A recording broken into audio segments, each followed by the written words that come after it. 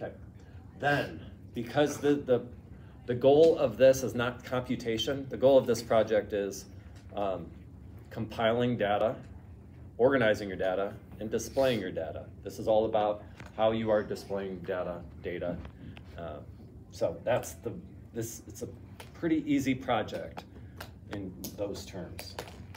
Okay, so you're gonna screenshot it like we said, you're gonna put the amount of each, you're gonna have an appetizing relevant picture to go with it. Okay, make it, if you have turkey, don't put like a bird on there. Don't put a turkey bird with feathers on there.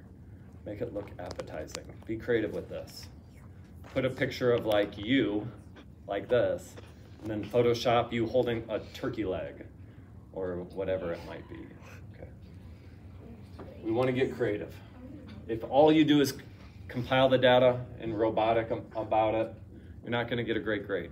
You'll get a C. C's average, but we want you to go above and beyond. Okay. So you're going to make it into a slideshow. I put Google Slides, but you could do Canva too if you want, or a different slideshow type. Use some creativity, be unique.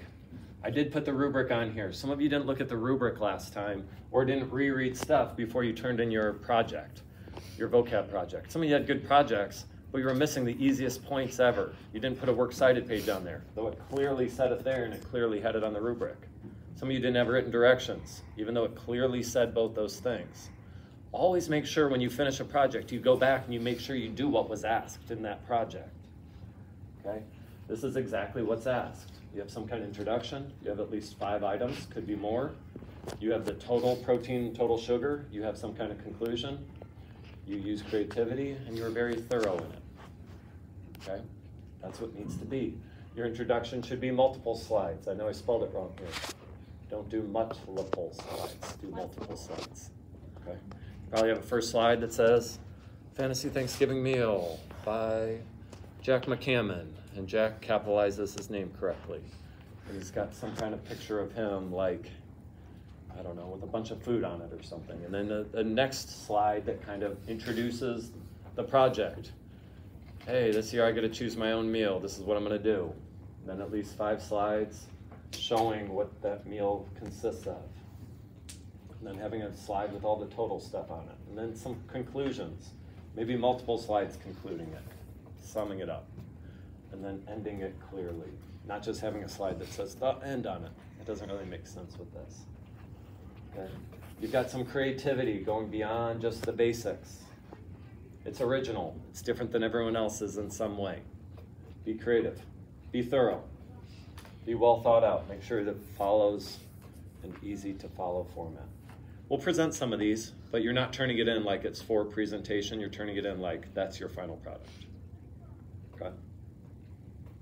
Okay, so if you're just robotic about it, then you're going to get really slow, creative, and thoroughness.